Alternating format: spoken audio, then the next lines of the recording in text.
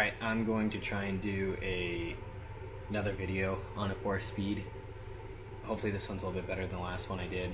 This is just the order I like to do it in. There's more than one way, but this is just how I prefer to do it.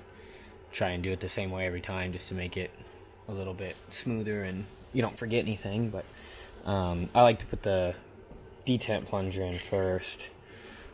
Make sure it's like nice and free. You don't want any grit or anything in there. If you cleaned it out, whether you've sandblasted it or whatever you used, you want to make sure that it's not going to get hung up. And a lot of time those springs are broken or worn out, so get a new one if it's not like fairly tight. But then after that I like to put in the cam plate. So start it in the hole there, and then as you get closer you kind of want to guide that detent down.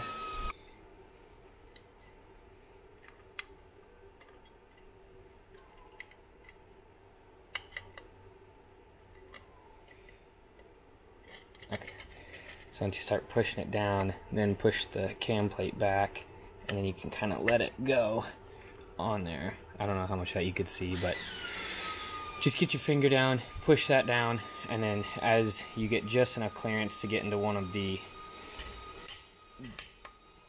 detent holes, that's the position that you want it in for assembling. So you can kind of see both of the wing sections are horizontal.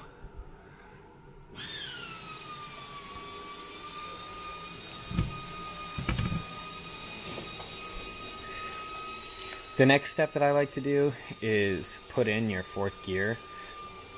I mean, obviously that's the first step no matter what, but I also like to install the new sprocket when I do that, because there's been times when, you know, you might have fitment issues or whatever it is. You want to get that figured out right away, because a lot of time when I'm putting in new sprockets and new tab washers or whatever it might be, sometimes there's something that gets in the way. So I like to do the full sprocket installation right now.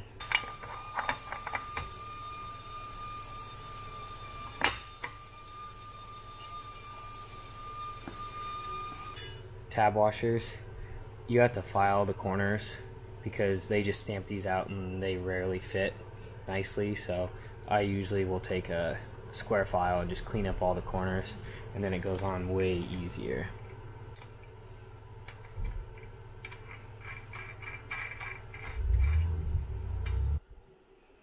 Okay, so now we've got fourth gear and we've also got the sprocket on and tightened down. So the next step is you're going to put your lay shaft in. I'm going to try and hold this flashlight and work at the same time so you can really see what's going on, but I like to fill that needle bearing with some assembly lube, and then your cleaned up, ready to go inspected lay shaft will get installed. Oh, make sure that that lay shaft bushing is properly installed. There's a little right here, you can see there's a little pin to locate that bushing, so make sure that gets installed properly. Now you can put in your freshly cleaned and ready to go lay shaft. Make sure it spins, everything looks good.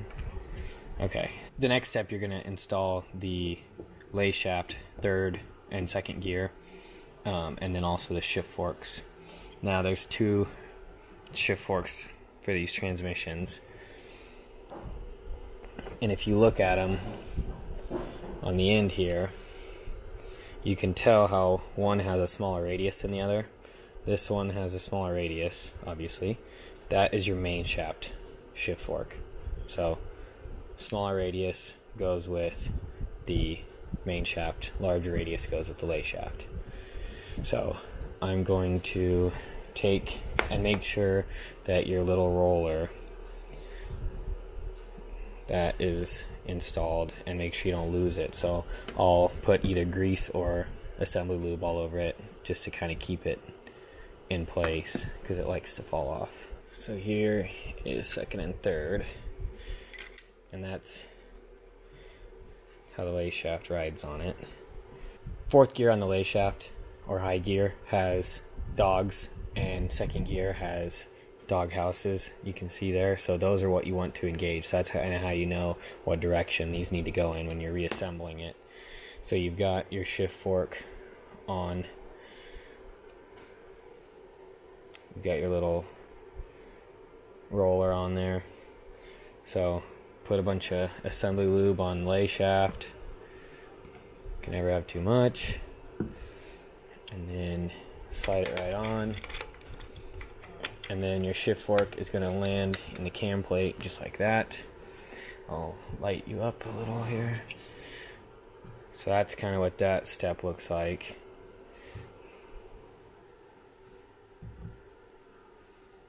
So we're sitting here. Now we're going to install your next two gears.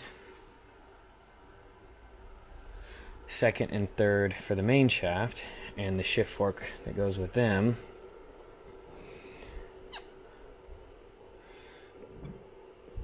I'm gonna lubricate everything I can kind of reach here. This shift fork's gonna sit on top like this, kind of opposite of the way the other one was, that lay shaft one was riding.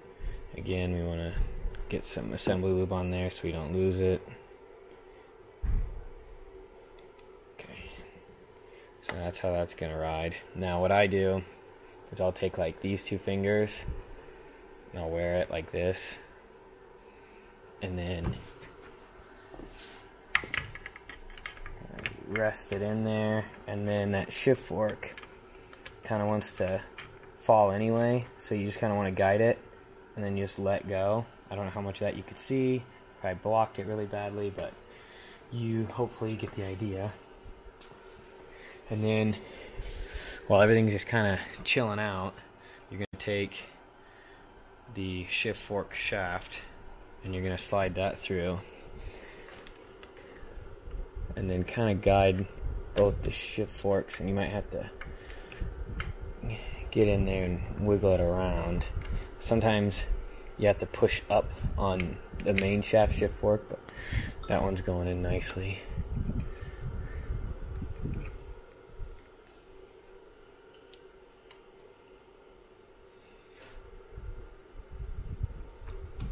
Okay, there.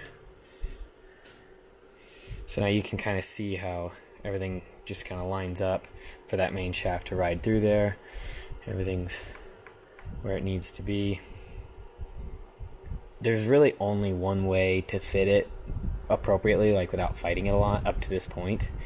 So as long as you've got it to this point, everything's, you know, where it should be. Now lube up your main shaft.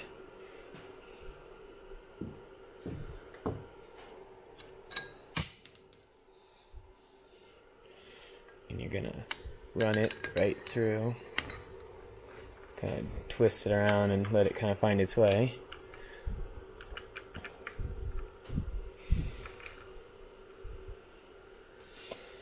And then add a little lube for the bushing on. Add a little lube for the bushing for first gear on the lay shaft. And now it's all engaged and rolling in neutral there. Or a neutral, I shouldn't say the proper neutral. Alright, so I've got my inner cover ready to go. I've got new gasket with a little bit of 3-bond, the 1211 on there. You still have your cam plate in between the second and third gear. And so now we can install that inner cover, and then I'll show you where to have the quadrant when you slide it on.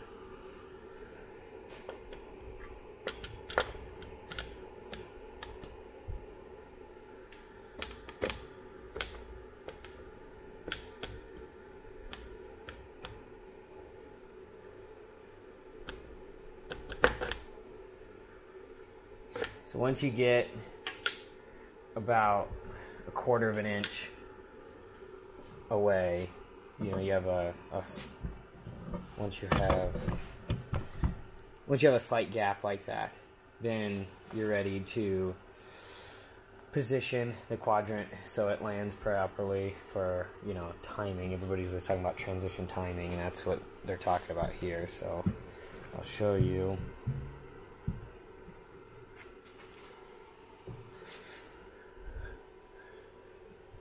The center hole of the main shaft, and then kind of the center line through where the shift spindle goes here.